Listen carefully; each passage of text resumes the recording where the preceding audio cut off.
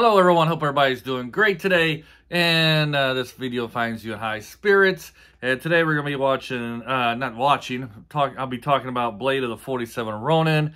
As this video is being made, it's in the top 10 movies on Netflix. It is a Netflix show, I believe. I believe it is. Could be wrong. But anyways, it doesn't really matter. I feel sorry for all those viewers watching Netflix, and maybe this is why a lot of people are leaving Netflix, because their movies are not very good. And this is, well, I'll get to that verdict later on. First off, though, I think the creators of this were probably trying to set a Guinness Book of Record for the most CGI blood splatter in a film, because there's lots of blood going everywhere in this show. It's splattering everywhere. It should be called Blood Sport or something like that. Or, that would be offense to Van Damme's movie Bloodsport if you called it Bloodsport. Anyways, let's start talking about what this show is really about.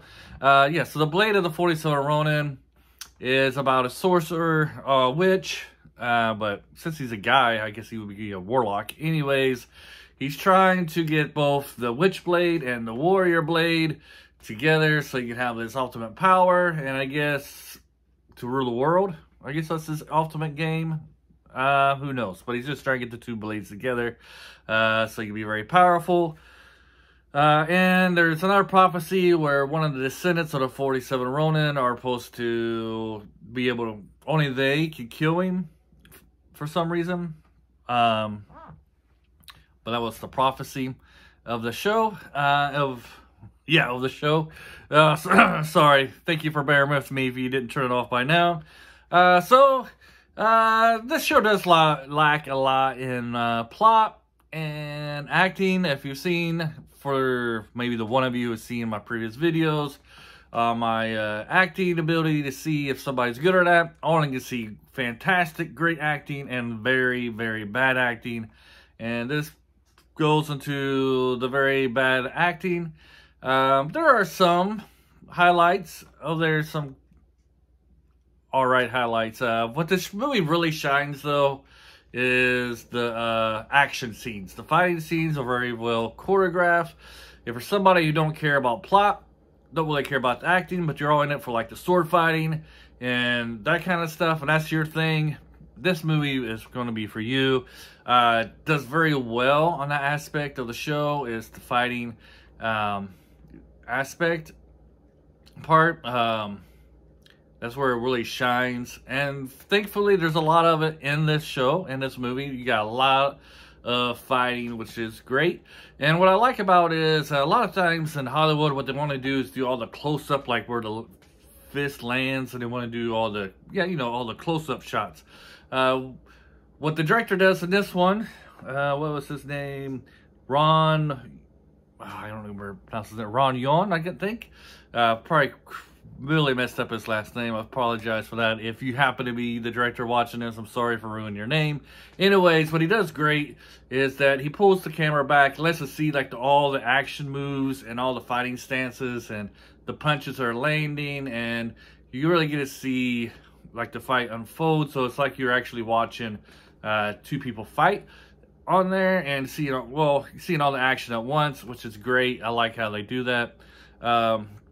I really don't know anything about the actors, didn't do any research, but I don't know if they have any martial arts background, but you would believe it when you watch this. That's how well it is done. That's how well it's choreographed. So if you're somebody who likes the fighting, that's for you. Just ignore the plot, ignore the acting, because like when they talk, like their voices don't really match their emotions, and there's some devastating scenes in here, but the actors are trying to seem sad, but they kind of fail, and it's hard to say a lot of times with the actors when they do a bad job acting, is it the actors or the director? You know what I mean? Is it the direction that the director is giving these actors on how to act? So it's, that's sometimes that's kind of a problem. You have to see a person in like multiple shows to really see if they're a good actor or not. But the acting is not really good in this. What else is there? The world building, it's not very well explained because you got these people just walking around with some. It's supposed to be like modern day world stuff. And you got people just walking around with blades, you know, summarized like this, strapped on their back, and everybody's acting like it's an everyday thing. Don't get any looks, you know, cops, you know, stuff like that. Yeah, so the world building could have used a little bit more, I guess. I guess we're just supposed to assume that it's modern day, but, you know, people around them ain't really acting like it's a modern day world type thing. Also, like, where are the cops in this? You know, they're like laying dead bodies everywhere in these buildings, and there's no policemen there to investigate, no nothing like that. So I'm guessing, you know, the victor of these battles are secretly like removing these bodies and burning them or something. I don't know. But I'm just gonna say, we're gonna end it with this. My favorite scene, this is a terrible video, but my favorite scene is probably the subway scene where a guy actually brings a gun to a knife fight, and you see why. And he just like, he has no problem using it. He's a good guy, and he's like, yeah, I'm not gonna fight these guys in the subway with my sword. So he just starts shooting the bad guys.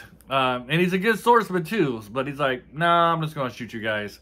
It kind of reminds me of that little Indiana Jones scene where, you know, where there's a Lost Ark where the guy meets the guy and the guy's doing all this sword stuff, and Indiana Jones like, I don't have time for this, and just shoots him. Yeah, it kind of reminds me of that. It's probably about my favorite part of the movie was probably the subway scene, just because of him. So if you're still sticking around here, appreciate it. Thank you for hanging out, seeing the worst review that you've ever seen before. On this channel, we give these 3 grades. You either get highly recommend, which we believe majority of people is going to like it, just a recommend, which means 50-50, and recommend with caution, which we think is the great majority of the people are not going to like it. So I'm going to recommend this with caution, with lots of caution here. If you're somebody who loves fights, loves CGI blood going all over the place, this is for you. It does have some highlights. It's like the fighting scenes. The acting does suffer in this one, and it almost feels like a fan-made movie. Nothing against fan-made movies. Just that's how it feels. But a lot of people are watching it on Netflix.